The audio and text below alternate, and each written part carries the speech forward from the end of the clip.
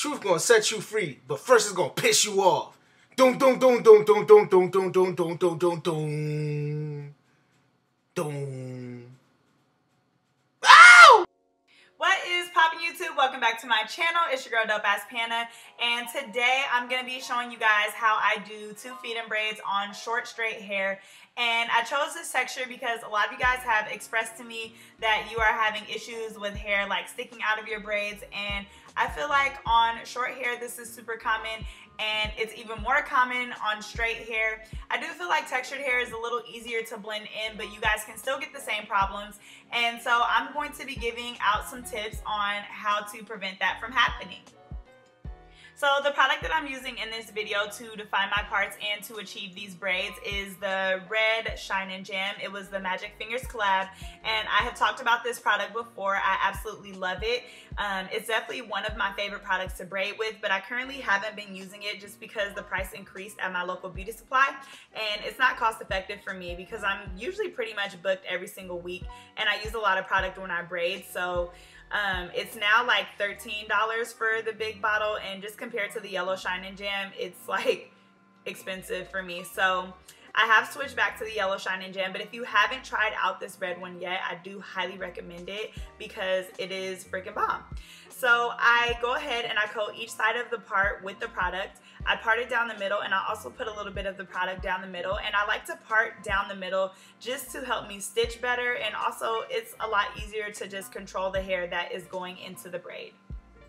Along the edges, I do kind of like a rough draft of what I want the edges to look like, but that is going to change as you start to pull hair in. So like I said, it's kind of just like a rough draft just to see where I want to actually pull that hair in if your client wants to have like some type of cute design on her edges. So I definitely feel like the key to getting to really sleek feed-in braids is definitely using product. And I feel like it could be done on straight hair without using product, but when you're working on textured hair, if you want them to be sleek, yes, I definitely feel like you need to use product, unless maybe you're flat ironing your client's hair, which I've said this on a lot of videos. I don't ever ask my clients to flat iron their hair. So for this video in particular, I am smearing the product along the client's natural hair, and that is helping it to blend in. So if you have a problem with hair sticking out or just having like a bunch of flyaways, then as you're actually braiding, you can rub the product onto the client's natural hair that is like connected in with the synthetic hair, and even sometimes combing it, you'll see me do this at the bottom, will help their natural hair to blend in. So here you'll kind of see me just comb the client's natural hair, and that will help it to blend a little better with the synthetic hair. And if that still doesn't work, then you can just add a little bit of product to it. Another thing you want to be very aware of if you're having problems with just hair sticking out from your braids, and this goes for feed-in braids or even if you're doing a box braid style, you want to make sure that the amount of synthetic hair that you're putting in is proportionate to the amount of the client's natural hair. And I feel like when I say it like that, it sounds very confusing, but basically if you have like a lot of the client's natural hair and you're only using a couple pieces of the synthetic hair, well, it's not going to be able to like cover all of their natural hair. I'm not sure if that kind of makes sense, but sometimes you guys send me pictures and your box braid parts will be really big and the braid is like super skinny and their hair sticking out, and this is usually a problem why. And the same goes for the ends of your feed-in braids. So you want to make sure that when you get to the bottom of your feed-in braid, where it basically comes off the nape of the neck, you want to make sure that it could be a possibility that you need to still add in hair for that braid. So you want to make sure it's not like super skinny where you have a lot of your client's natural hair and barely any synthetic hair. So as I get toward the end of the braid, you guys will kind of see me comb the hair more and begin to use that product to really blend her natural hair in, because once you start getting towards the back of the braid is when you really will start to get those flyaways. So you really want to like take your time with this and just make sure you're really blending the client's natural hair in with that synthetic hair. I've actually been criticized on a couple of my videos for using edge control to braid or using shine and jam to braid. People seem to think that it's like a new thing where like these new age braiders are using product, and it's not necessary. And there are some styles where I feel like it's not necessary, but it's my personal preference. It's my choice to use product. And I feel like there are some styles where it can be done without, but I like to braid with product. I like the way that it looks. I like the shine that it gives to the style. And this is a conditioning gel, so it's not like it will be drying my client's hair out or, you know, leaving any type of like crazy buildup. So I just kind of wanted to address that because I feel like people think that using product is like such a horrible thing, and it's definitely not. I've actually seen some of the best braiders in the game using products. So, you know, people like to have their opinion on things, and I'm just addressing it because I wouldn't even consider myself a new age braider. I'm damn near 30. I'm 29, and I've been braiding since I was freaking 5. So, yeah, sometimes it's frustrating just hearing other people's opinions, but I just wanted to address it because using product is not a necessary thing, just a personal preference for me. So yeah, I am talking a lot. So after this braid, I'm actually gonna have you guys just watch me do the second braid and just see those tips that I applied to that braid. One last tip for you guys. When you are getting to the end of the braid, you will see me tucking my client's natural hair underneath the synthetic hair. So when you guys kind of see me pulling the hair around, that's what I'm doing. And that will also help to prevent hair from flying out.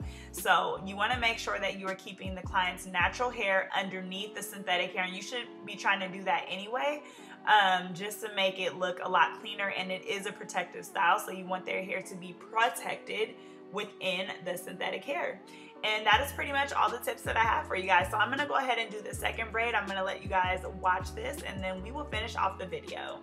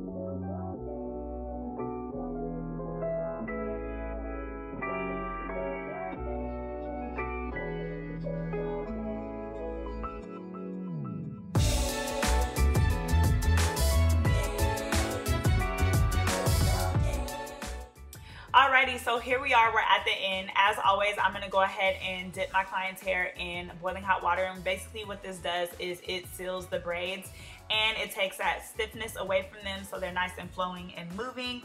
And you guys can see that all her natural hair is tucked in. I try not to pull too tight on the nape of the neck because with my straight hair clients, they have told me that when it's too tight on the nape of the neck, they get scabbed. So I try to leave that part a little bit more loose on the nape of the neck. For my texture clients, I definitely pull all those kitchens in. I'm not playing with y'all.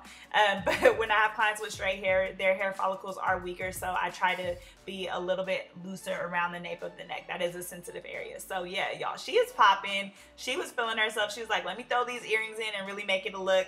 And if you guys aren't following her, make sure you guys follow her. We did a couple prom collabs. She is a bomb makeup artist. As you guys can see, she is like fully beat, and I'm so excited that she modeled for me. So yes, I hope you guys really learned something from this video. I'll go ahead and link her IG below. Make sure you guys like, comment, subscribe, share this video if you love it, and I'll catch you guys next time.